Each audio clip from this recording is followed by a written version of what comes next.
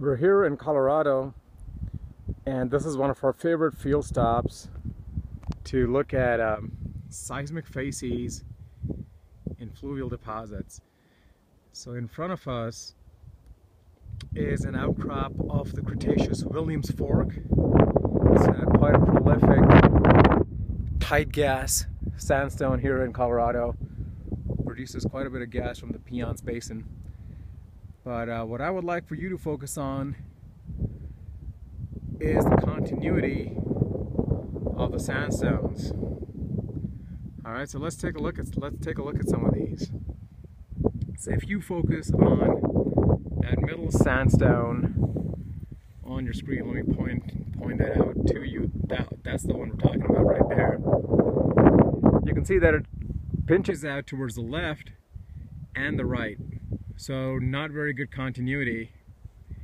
And here's another one for which you can see the pinch out fairly clearly, pinching out towards the right. So it's just a whole series of channels that have scoured into one another. Okay. So as far as continuity goes, we know the continuity is fairly poor. Right, let's take a look at this channel. It's isolated halfway up the slope in fluvial mudstones. That's the one we're talking about. What about the lithologies though? Okay, we know we've got sandstones and we've got mudstones. Each of those has a different density and different velocity. So as far as amplitudes go, if this was a section in the subsurface that you had seismic data for, the amplitudes would be variable. The next thing is how parallel are the reflections? Parallel, what is the reflection configuration like? Are they parallel, subparallel? Are they divergent?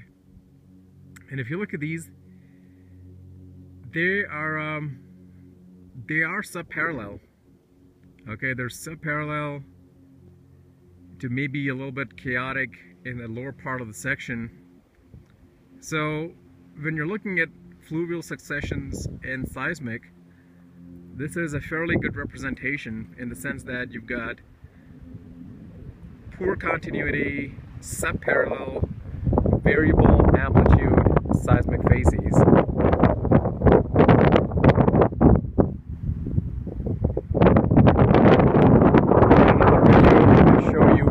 Similar seismic scale shallow marine outcrop,